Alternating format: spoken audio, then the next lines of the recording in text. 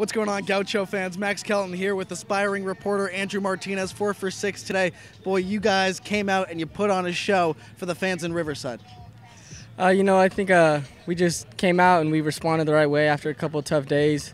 So it was good to go out on a dub, Good to go out on a dub, and before the game we emphasized how important two-out hitting was today. And then in the 6th, 2 outs, you blasted double down the left field line. Knowing you had some guys in scoring position, knowing you could score some runs, what did it feel like to produce for this offense?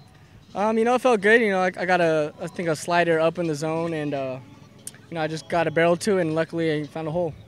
This team hasn't faced much adversity this year, and after losing a couple, you win today and you put up a 15 spot. What do you think this says about this team's resiliency? Yeah, definitely.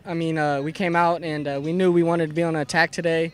We had an offensive meeting last night, and we talked about our strengths and what we do well and stuff like that. And today I think we show the offense that we are and who we have been throughout the year. So it was good dub, like I said. So yep.